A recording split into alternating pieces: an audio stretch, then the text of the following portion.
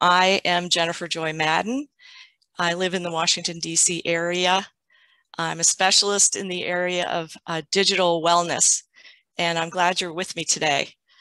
And I'm sure everyone is calling in and stopping in from all over the place. Even if it's 9 o'clock a.m. where you are, you've already had quite a day. So I thought that we could start with an exercise that would bring us all together. We are here in physical form, but what we want to do is also be here mentally, try to let go of the things that we've been thinking about today so we can be here now. So I thought we could try a breathing exercise just to get us started. And it has intention to it. So it would be that we're going to breathe in with gratitude. And when I say gratitude, I mean that we made it through. We made it through the pandemic. I know some hearts are broken on this call because we lost somebody that we loved, but here we are, we made it. And so it's okay to be grateful for that. And we'll do that today. So when we breathe in, we're going to breathe in with gratitude. And when we breathe out, we're going to breathe out with hope.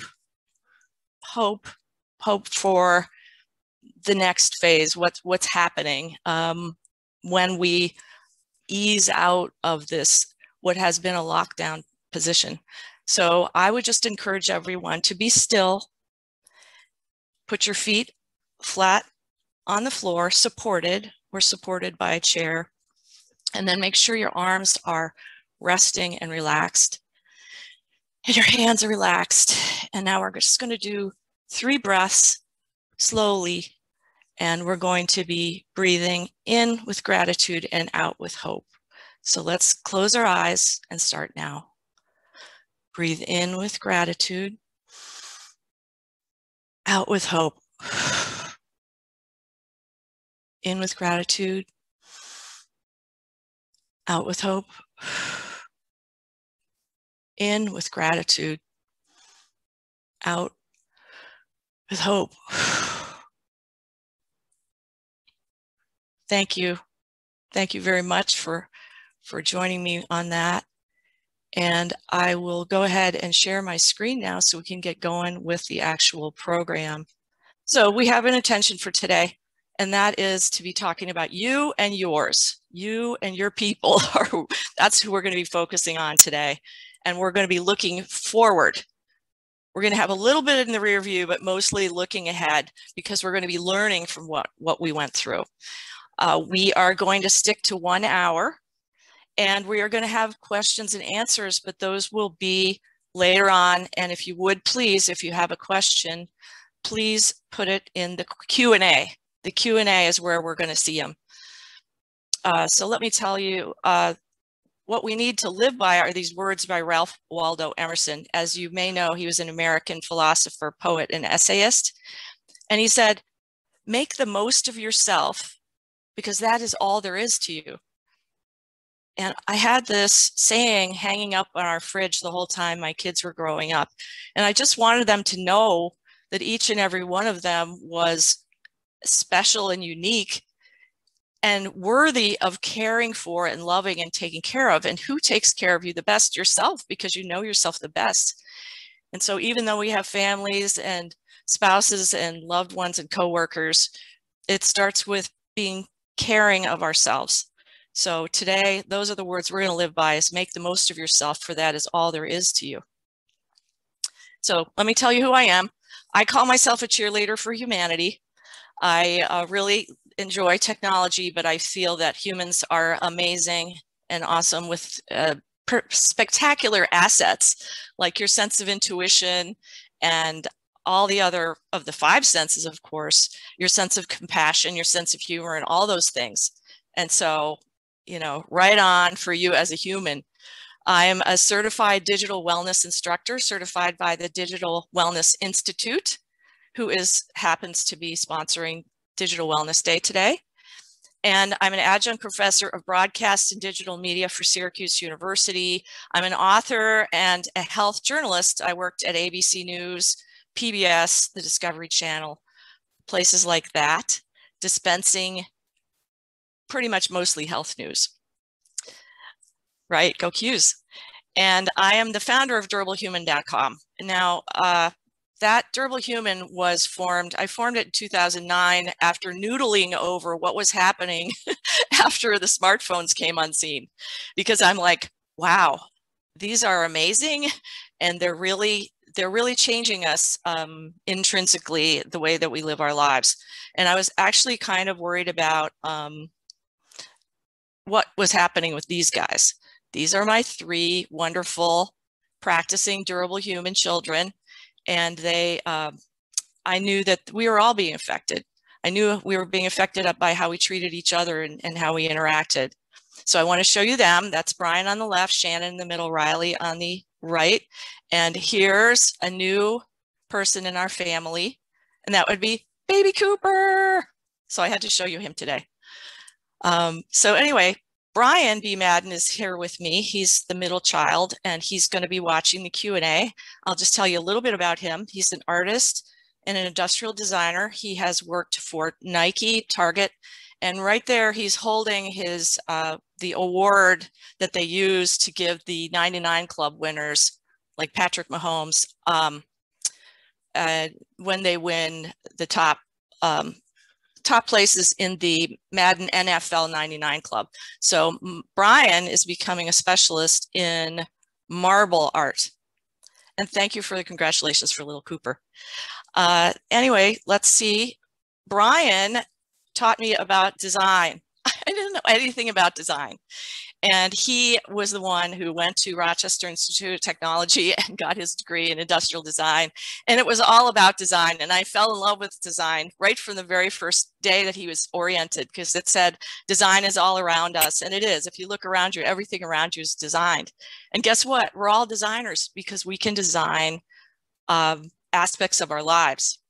Design, Bruce Archer really nailed it in 1973.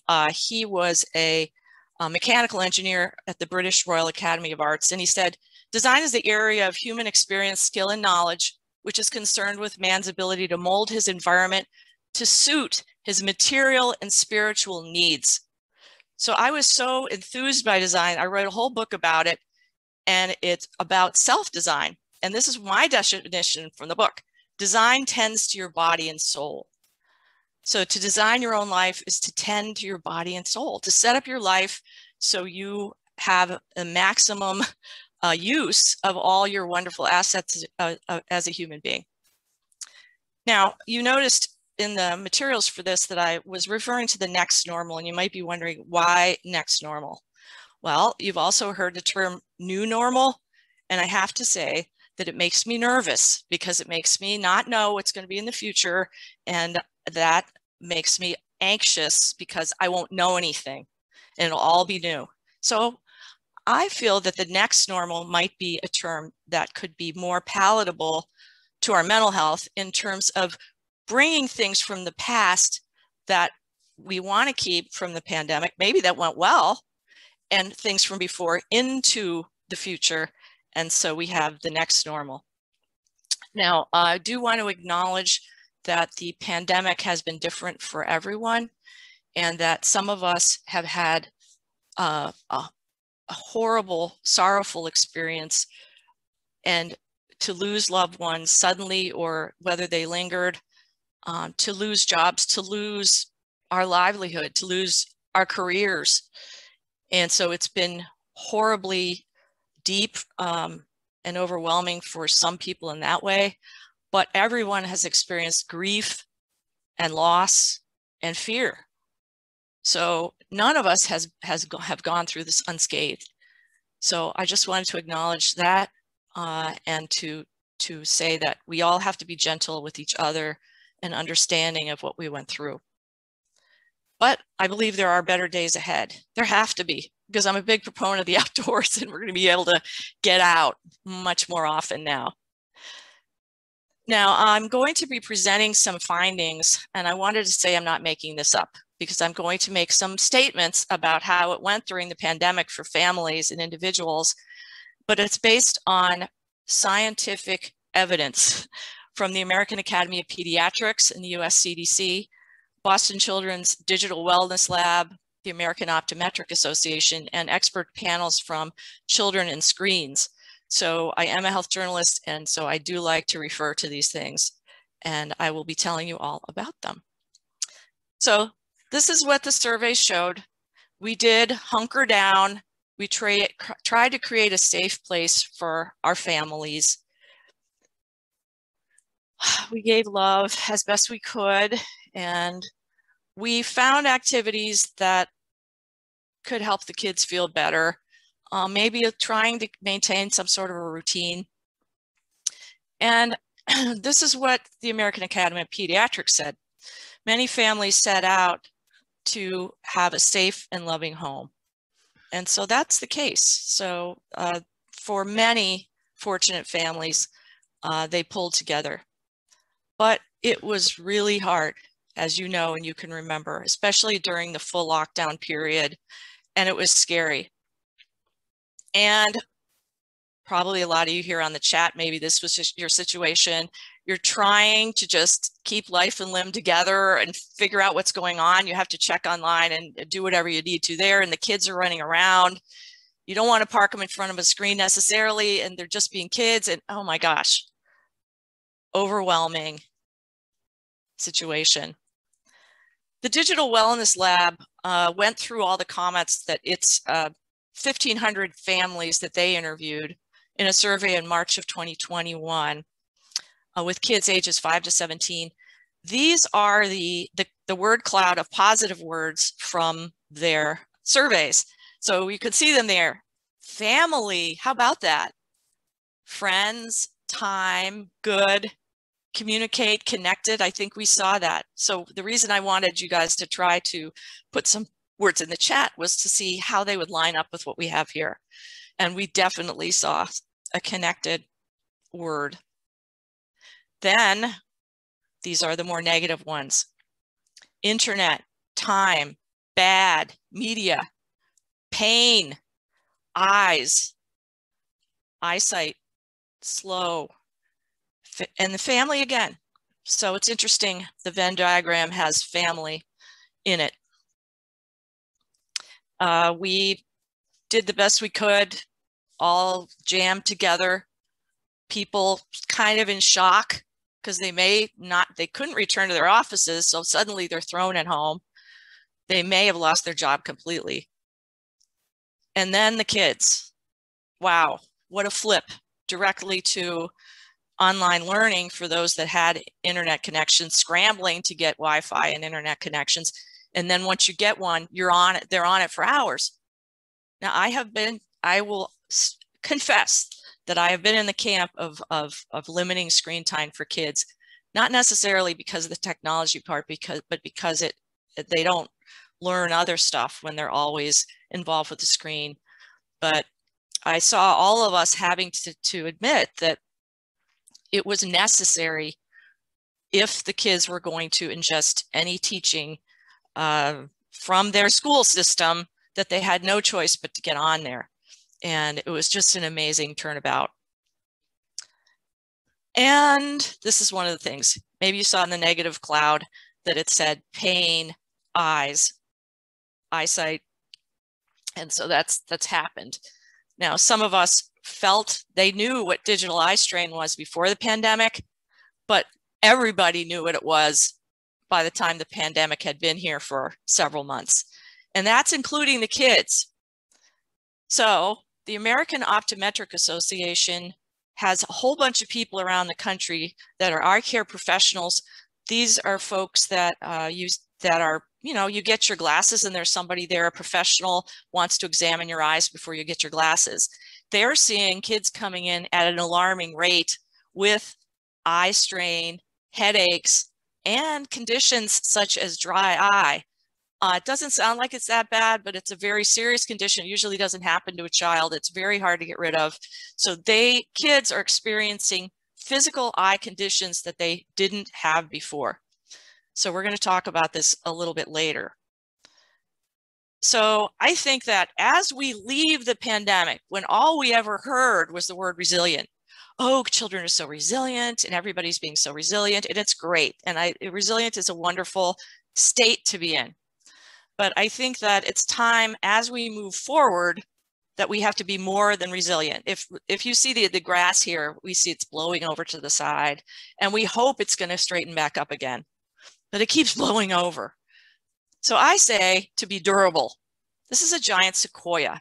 It is thousands of years old, and it has experienced numerous wildfires, but yet it's still there.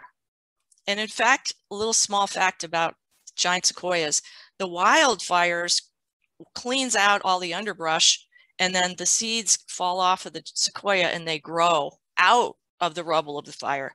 So the sequoia is really an amazing, amazing plant. But to be durable is to be withstand bumps in the road. So with resilient, you have this huge accident and you're knocked over and you get back up. But to be durable is to go along the road and get over the bumps without falling out the window or falling over, to figure out a way to compensate as you're experiencing life's challenges. Durable means to be dependable and effective. If you have eyesight, let's keep it effective. Let's work to maintain our vision.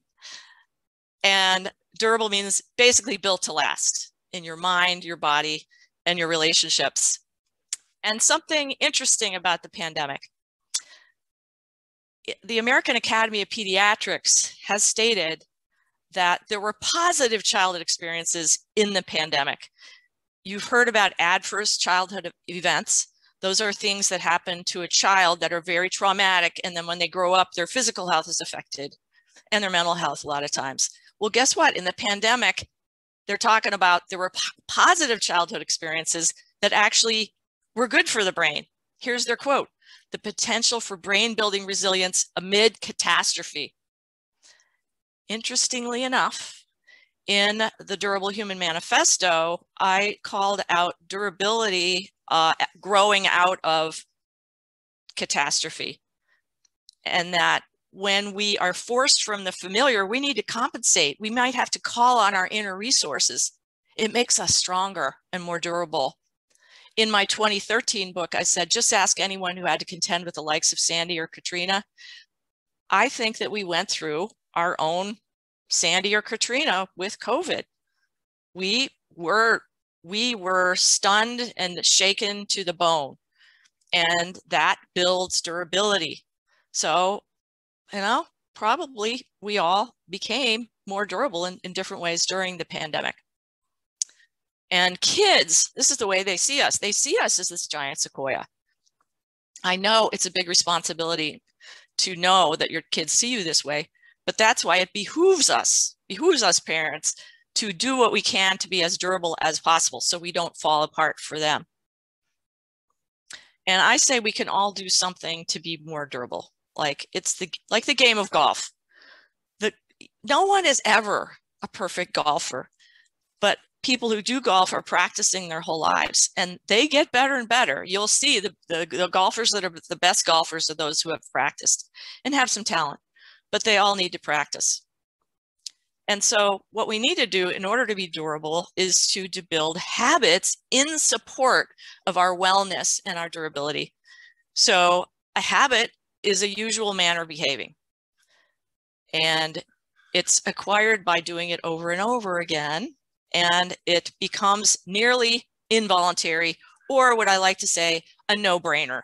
So when you build a habit, it becomes a no-brainer. And so that's what we want to do with our wellness around screens and not around screens, but definitely around our loved ones and around ourselves. Because we're trying to do this, we're trying to stay in balance with body, mind, and spirit. And also to keep these in balance. This is a trifecta of wellness and durability. On the left, we have nutrition, which is what you take in. What is your fuel? How do you fuel your body? Do you fuel it with what it needs? On the right is exercise, which is physical activity or movement. We are wonderful human animals, and all animals need to move in order to be healthy. And so that's a very important part of staying in balance with our wellness. And then sleep really does underlie it all. And we can't survive without sleep. So sleep is also there. But, ouch, there's the pandemic. And boy, it threw a monkey wrench into our trying to stay balanced and perfectly, you know, everything just great with our nutrition and exercise. And it was, so that's kind of how it was for us. And we're still coming out of it, as you know. So I have distilled 9 wellness habits for the next normal that I believe are going to support families in their transition to what's happening next. Kids are going to be going back to in-person activities, and adults may be going back to their jobs in person, and it's not going to be the same. It's going to be different. So we have to have this underlying state of solidity, of being attached, like solid as a family, and then stable in our minds and bodies, and being strong and capable.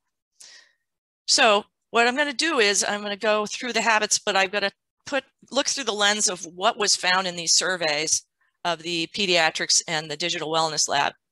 And what was found is there was you've heard of the pandemic 20, I think that's what it is, too many calories consumed without thinking about it. So because there was a lot of screen use mixed in with everything else, like during lunch, after dinner, during dinner, you know, too many calories consumed simply because of not paying attention to what we're eating. Folks encountered real difficulties in terms of losing their livelihood, and their economics changed drastically in the family. They had to shop differently if they could shop. Some people had to rely on the kindness of others, and they would get a box of foods that they could use for the week, but usually those weren't crammed with things like fruits and vegetables. So people tended to buy the least expensive food, which are usually high in calories, high in carbohydrates, and are processed. So those aren't real good for our body nutrition. And there are kind of no limits. Oh, gosh, the first few weeks of the pandemic, certain writers, influential writers in certain newspapers were saying, don't worry about screen time, just forget about it. No limits started happening, and things got kind of out of control. And that, of course, affected people's eating habits, because you eat for dinner and then you eat all night long having snacks. So it's always snack time. So the first habit I'm going to explain is share family meals. I will say that these habits are very simple. You may already be doing them, but it might be a matter of consistency.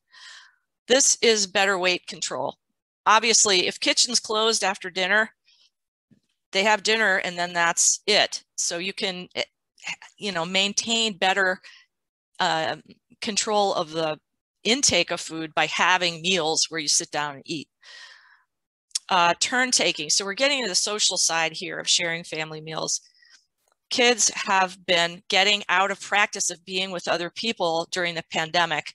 They are interrupting each other. They're forgetting how to be sociable.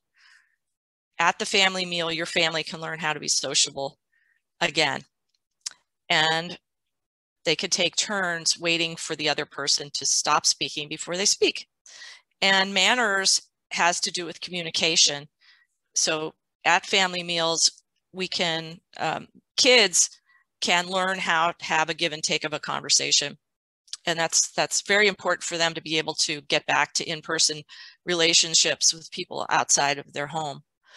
And the important thing for parents in sharing family meals is that you can have daily observation. You can have eyes on your child every day, and you can watch for subtle signs that their well-being might be changing. Something's bothering them. So later on in the day, you might go up and ask them what's wrong. If you don't look at them and you don't see them on a daily basis, you might miss it. That problem could become really large and overwhelming and be damaging to your child. So it's great to have a daily look at your child. Now, associated with that would be no devices at meals. That is a basket from my pantry. And the uncles were coming to meet Cooper for the first time, and we were gathered round. It was lovely to be together. gathered around the dinner table before we went over to see him, and I noticed everybody was on their phone. So I went into the pantry, I got this basket, I put it on the counter, put it down, and each one of them got up one by one. I didn't say a word. I didn't even look at them. And they put their phones into the basket. That, my friends, is a habit. And it's really good to get the attention stealers away from the kitchen table in a basket or other container, and gives a chance for the family to talk to each other, to listen, and to see, to really see, and not have continuous partial attention, which is the technical term for when you're holding your phone and talking to somebody and keep looking down and up at their face. And that's not a good example for our kids. And it kind of gives the message that we don't really want to pay much attention to them. And they don't like that. That's makes the child feel very insecure.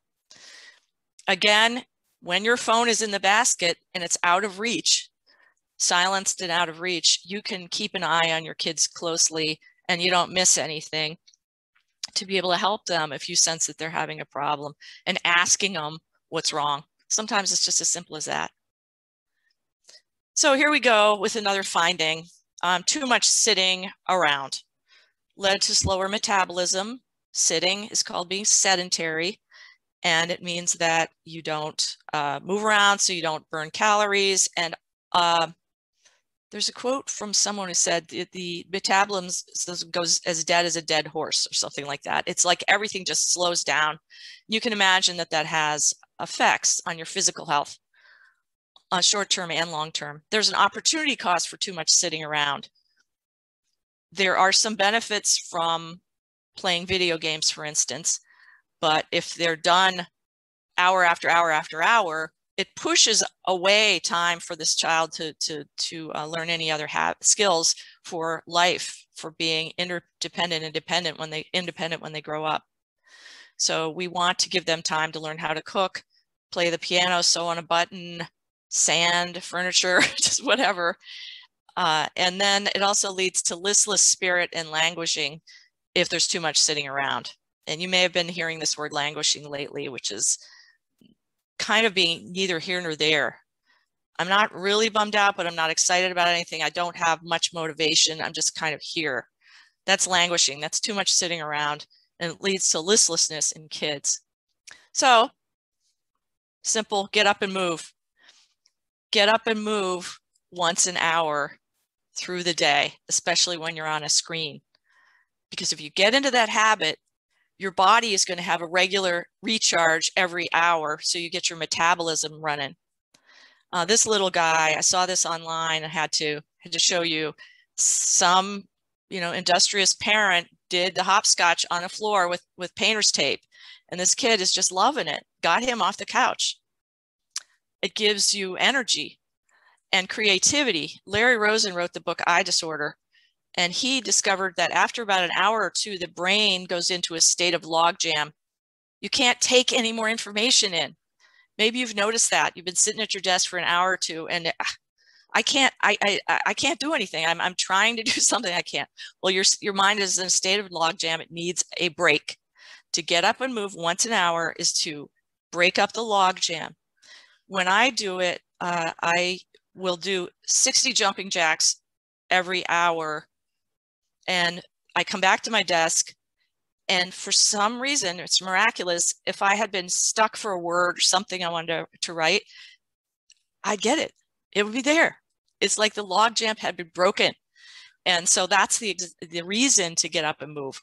It actually increases your creativity, which increases your productivity, which I write about in How to Be a Durable Human, that if you know that by taking a break, the mental logjam ends and you come back to your desk and then you're productive, you can actually get more done over a day's time and less time, because you're not sitting there hitting your head against the wall trying to wait for the right word to come.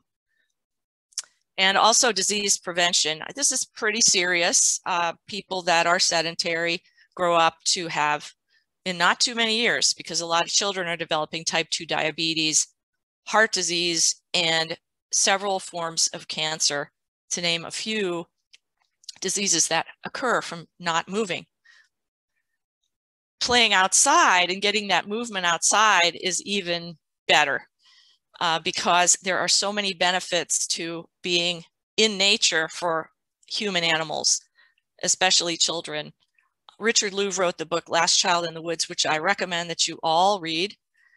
And he talks about nature deficit disorder, which is what happens is an ennui that takes over kids when they haven't been outside, because they wilt like flowers without water if they aren't outside for a while. And that was really hard for families this year because they didn't get that. The kids couldn't be out in nature as much. So playing outside is very important for their mental health for that reason. We all are supposed to get an hour of physical exercise. They're supposed to get an hour of physical exercise a day, and we are supposed to get a half hour. So when they're playing outside, they're actually fulfilling their requirement for exercise. So it's an easy way to combine exercise with having fun. It also increases their strength and coordination. In the last few decades, kids' strength, their core strength has been dropping off precipitously. So when they play outside, they can build up their core strength and their coordination. Coordination, of course, is important for doing sports, but just playing tennis with your friend is also, you need to be coordinated. This child hanging on the swing is building her core strength. So that's a really, but she doesn't know that. She doesn't realize it. Nobody told her to do it. She's just playing. That's the beautiful thing about playing. And also, when kids get outside, they aren't under anybody's thumb, and they don't have to take orders from any school, and they're just outside playing. And kids get into an imaginative and creative state when they're in that situation. And so it brings joy, it brings freedom, it brings all those things for them to be able to play outside in a safe place. You can go to a park and they can play there. And sometime we're going to have the freedom to be able to switch off again and take our kids to the park. And, you know, one day your neighbor can take them and one day you can. And again, playing outside, getting that hour of exercise is important for disease prevention and for eye care, as we're going to learn in a few minutes. Disrupted sleep. This is happening rampantly to different age groups across the age spectrum. And there's less retention of information because when we're sleeping, our brain goes through a process of kind of like putting information into file drawers. And if it's interrupted during the night, the files never make it into the file drawers and the information is not there the next day. It, honest to goodness, leads to a poorer memory when you're, you know, on the phone in the middle of the night.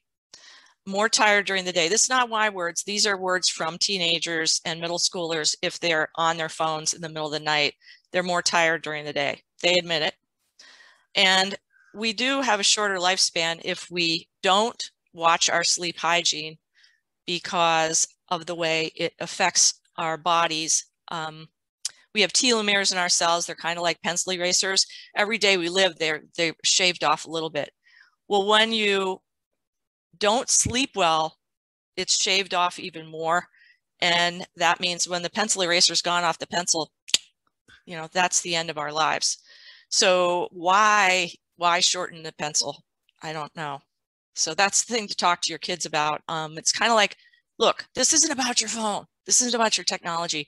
This is about you being the best you can be. This is about you and your success and being a good friend the next day, you know, not bombing out on the test, that sort of stuff. So just kind of flip it around and make it about them and not about the phone.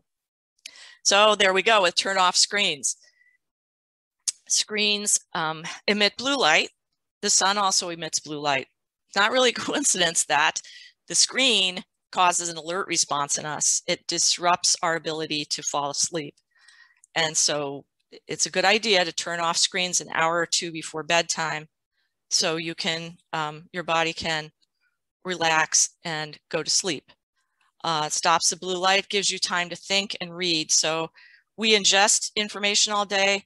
This gives all of us time to actually digest the information. Kids especially need time to think, to sort things out, make sense of life. develop a moral compass, sense of right and wrong. So this is their time. But as a parent, it's one of those habits that you need to enforce. And yes, they'll use their imagination in this time period, and perhaps read, which we're going to talk about in just a minute. This is their time also to connect with family. Mom and dad hopefully are off their phones and their tablets for the day. They're winding down. This is the time that's going to be really fun, like the old days when you used to read a book together. Why not do it again?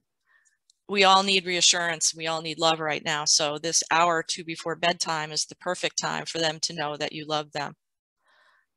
And so sleeping screen free, like getting the phones away from the table, is to sleep screen free. Children, teenagers, phones are charged out of the room, in the hallway, in your bathroom, in the kitchen, so they can be their maximum self tomorrow. When the screens are removed, there's no beeps, light, or temptation to disrupt sleep. And what's really important is they're learning the skill of separating themselves from their phones. You know that teenagers and middle schoolers like to hold their phones all the time, but they aren't a part of their body, and they need to know that they can exist without their phones. So if this is the only reason to have them charge their phone in the hallway, it's so that they know who they are. They know that they can exist without their phone, and they can think, and they can fall asleep, and they can be without their phone. And of course, memory consolidation. It's to be a better student, is to sleep without your screen. Adults, I know that you want them there for safety, but I still would suggest turning them off, putting them out of reach and out of sight. Not turning them off, turning most notifications off, just your emergency ones, and then put them out of reach and out of sight. And that's going to help you to sleep better too. Okay, this is another habit, take a tech-free day. This happens to be a screen-free week. I don't challenge you too hard to take a tech-free day once a month. Once a month, just to have that attachment happen and reassurance that you're still there and you're still a family, and to have carefree fun, no agenda. So this take a tech-free day really shouldn't be the day of a lacrosse tournament, because there's an agenda. But carefree fun is just, going, maybe exploring a park or something like that. You can go to a museum too. You're all learning together. Again, it's a free form thing when you go through a museum, and they're going to be opening up soon too. Plus it's physical activity. It's sort of a little sneaky way for people to have physical activity together to, to get away from the sedentary lifestyle of being inside. Read a book. What they found is that the kids are they've been multitasking this whole time. They're doing school, they're on their phone, they're all tabbing into YouTube just frenetically all day long. It has affected them. They can't really sit still when they get to the classroom. Kids that are going back, now is the time to go ahead and start some habits such as this one, read a book, so they can extend their attention span and their focus. It's practice for single tasking. So when they get into the classroom, they can sit there when the teacher is talking to them. Maybe they don't have to have their device in their hands, and they can pay attention. During the pandemic, it was revealed that in the survey that parents were using books as a stress escape. And it's still great as a stress escape, so even for children. They're worried about going back to school. They're worried about what's going to happen next. And so it's a nice stress escape for them. And then back to the idea of use of devices being really hard on our eyes. There is this one. I had to get a cute animal in here somehow. So this is the look away habit. Oh, by the way, let's do it right now. I'm going to have us all demonstrate. Look up from the screen, look past the screen at something far away. Can you look out a window or the farthest corner of the room? It's nice if it's 20 feet away at least. And we're gonna just do this for 20 seconds. I'll count to 20 and keep looking away gently. Just look away. 1, 2, 3, 4, 5, 6, 7, 8, 9, 10, 11, 12, 13, 14, 15, 16, 17, 18, 19, 20. Okay, do you feel your eyes? Do you feel them?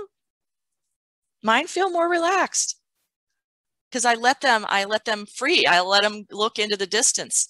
And so if we do that every 20 minutes, we are going to keep exercising our eye muscles and to preventing what they call digital eye strain, or at least controlling it.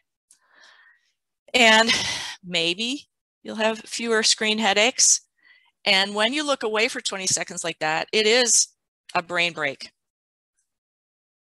So there's some people looking out the window. They call that the 20-20-20 rule.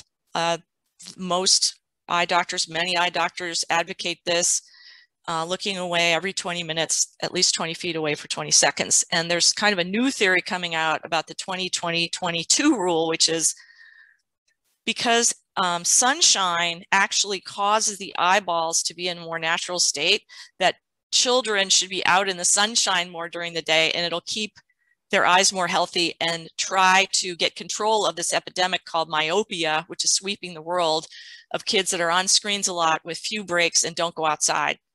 They're having to get glasses, they're nearsighted, they're short-sighted.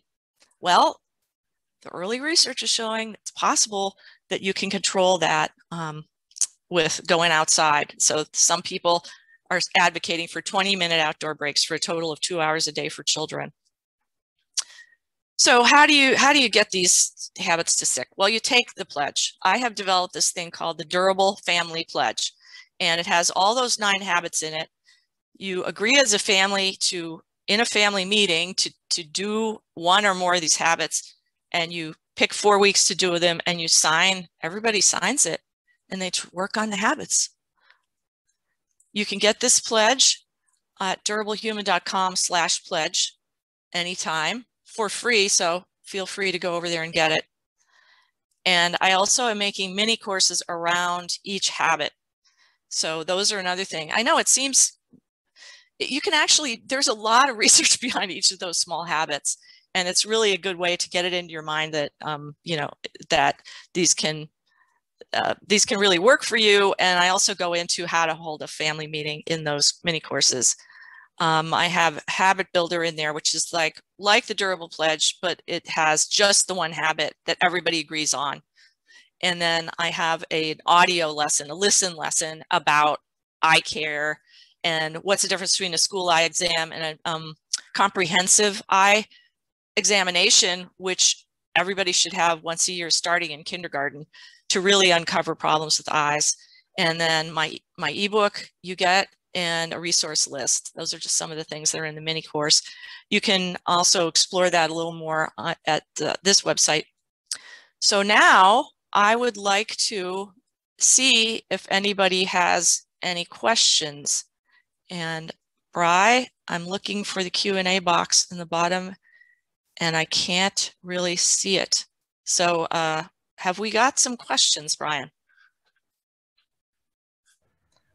We got some questions coming in. I think one of them is when you look forward to what you're calling the next normal, what are some ways that you personally are going to stay inspired through the next chapter as you start to explore the world more?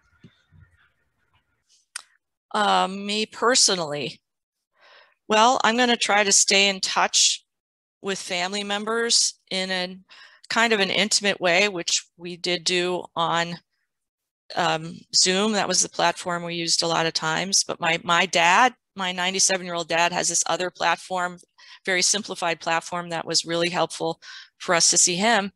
But I'm going to try to do that in person.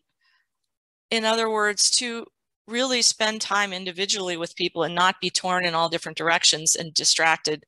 So I'm going to work on that personally, and also trying to remember the parts of the pandemic that that I really enjoyed. I was very worried, so worried before the pandemic. We were spiraling out of control. Tom Friedman wrote a book, Thank You for Being Late. And it was all about how everything was spiraling out of control. It was getting too fast. Things were developing too quickly. And gosh, the pandemic really knocked that out. People were baking bread and they had, they're watching Netflix, but they're doing, I don't know, they're just slowed down. And so that was really kind of a wonderful part of it, I thought. And so that's one of the things about the pandemic that I think we should bring into the next normal. Anybody? There's another question that came in. It's from Marilee Pierce. Mm-hmm. How about doing a school board presentation or county council of PTAs? Such good advice for everyone. Maybe that's more of a comment, but yeah, do you have any plans for this this work moving forward? Yes, I think that's a good idea. Certain states, I want to tell everybody who's in all different states and different countries that the countries and the states are starting to wake up to the fact that we need some guidance around the way technology is being used. I mean, in this presentation, we've talked about physical effects, we've talked about mental effects, we've talked about the opportunity cost for children. In my own state of Virginia, I was instrumental and happy to pass a new law that get the education department and the health department to get together. This is all it was. That's all the law was. Get together and make some guidelines for child use of screens in the classroom. And lo and behold, the darn thing got passed. Then the pandemic happened, but they chipped away at it. They actually chipped away at it. The Virginia Departments of Health and Education chipped away at it through the pandemic, through all the craziness. And now they have draft guidelines that we, the people, commented on. And I gave them some, my opinions as a citizen. And I'm sure they're going to take them and they're going to massage the habits and the guidelines and hopefully disseminate through them the entire state. So I would say that I'm not the only one that has to go talk into the school board or the county council of PTAs. I would like to tell you about a group called the Campaign for a Commercial-Free Childhood. Brian, maybe you could really quickly look up a link to the Campaign for a Commercial-Free Childhood.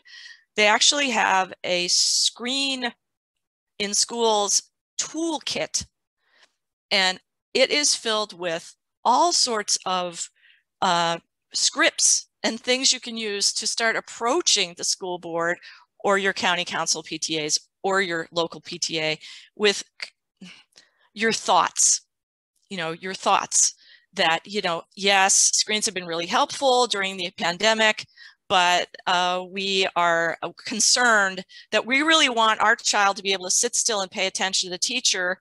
And we think teachers are very important, and we want our children to have more time with the teachers and less time with screens.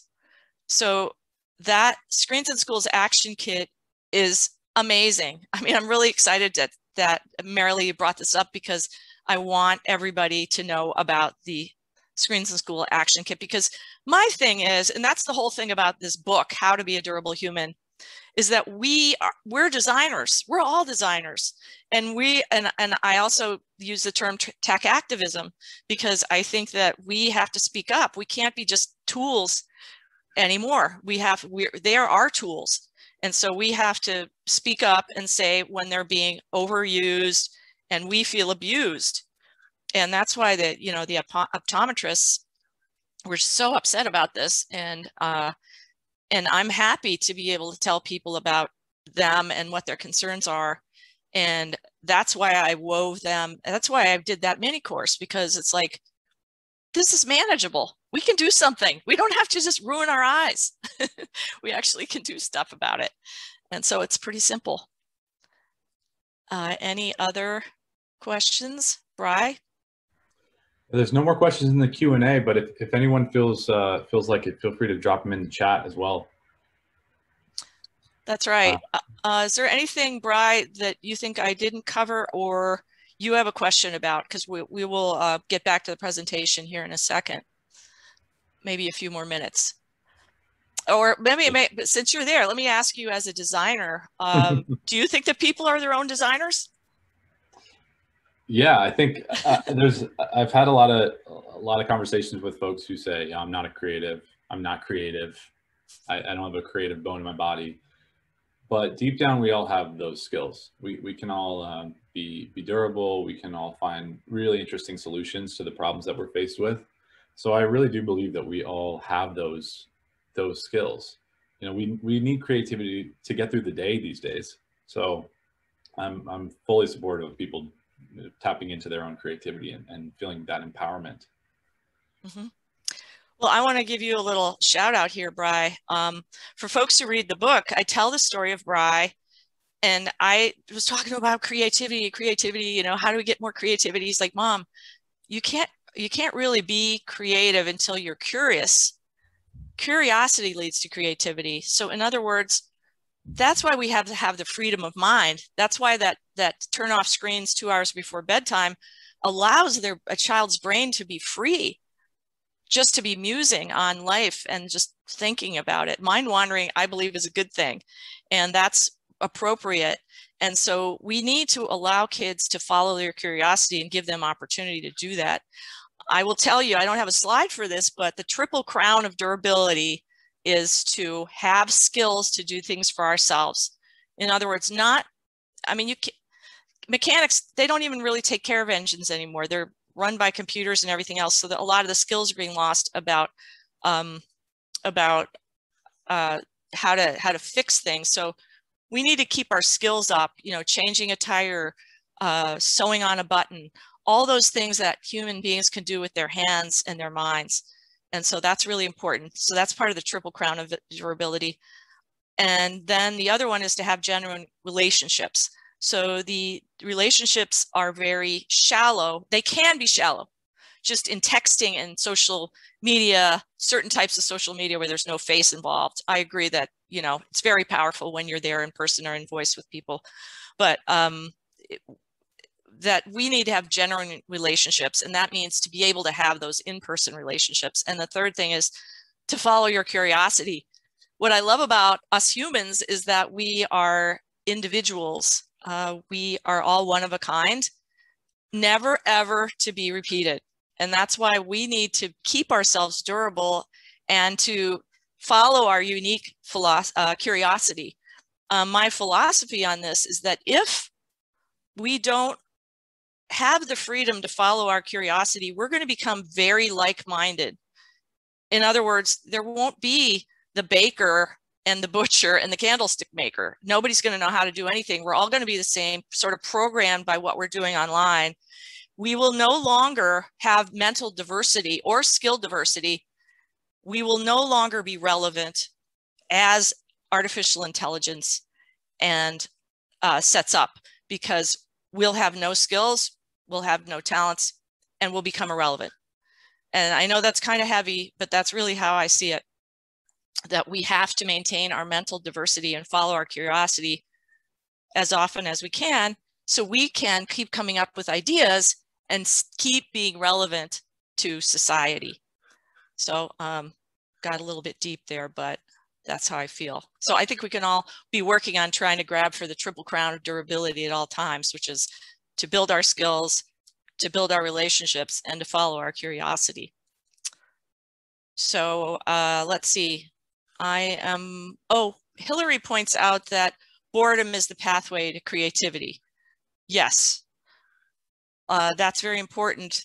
That's another reason for turning off those screens whenever you want, but 1 to 2 hours before bedtime, because they may not know what to do with themselves, which is going to lead them to doing something with themselves, which is, you know, grabbing the book or the game or the puzzle or the toy, or just talking to somebody and building up their communication skills, like in the family, or their attachment. So boredom leads to something, always has. In the Durable Human Manifesto, I talk about how Steve Jobs and particularly Steve Wozniak, in the summer, he used to go scrounging around for telephone wire. And he actually wired up an intercom between his neighbor's house and his house. So that's what really led to his intense creativity as a designer to create the Apple II computer. And then he teamed up with Steve Jobs.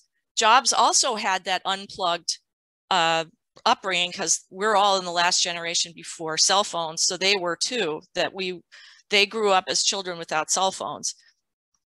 They were tremendously, tremendously creative because they followed not because they were able to follow their curiosity, they became creative. And so I wonder in the book out loud, would a cell phone have snuffed out Steve Wozniak's creativity? Would a video game have grabbed the attention of Steve Jobs? It didn't. And are we lucky that it didn't? I guess I'll leave you with that question myself. I just want to remind you that the pledge is available at any time for free. So go there, and when you go to this place where the pledge is, you're going to see little snippets of the mini courses that are coming up. And if you feel like you're interested in one of them, pre-register, then I'll know you're interested in it. Maybe I'll be producing that one next because you're interested. So maybe the next one I'm going to do is how to hold a family meeting. Tell me in the chat if you think that would be a useful little mini course at how the heck to hold a family meeting, because they're pretty helpful sometimes when you've gotten into a bind in your family to be able to have those meetings. So just quickly to review before we wrap up here, the 9 habits are looking away from the screen every 20 minutes, taking a tech-free day once a month, sleeping screen-free every night, getting up and moving once an hour that you're on a screen, sharing a family meal every day if possible, playing outside every day if possible, turning off screens 1 to 2 hours before bed, no devices at meals, use the gadget basket to put your Dorgans in. Am I disrespectful to call my phone a digital organ or a Dorgan? Because that's what I call it. And then read a book. Anyway, the courses talk about all the benefits of it. So that's the scoop with those mini courses. So I'd say let's stay in touch. If you want to ask me any questions, there's my email. Go ahead and look at the book. And I thank you very much for being here. And I think we're about out of time. So I appreciate all of your time spending with me, and maybe we'll connect in the future. Bri, thank you too. Yep, and we've shared some links in the chat, so feel free to click into that before you log off, and you can check out Durable Human, Durable Family Pledge, the manifesto, as Jennifer said, How to Be a Durable Human, the Look Away mini course, a link to Jennifer's TED Talk, and my website, brianmcmadden.com. shameless plug. My man, Bri, wonderful. Okay, everybody, and I just want to say, be durable. You can do this thing, and and thank you so much. I appreciate it, and thanks for the props too. I'm very happy that you're here.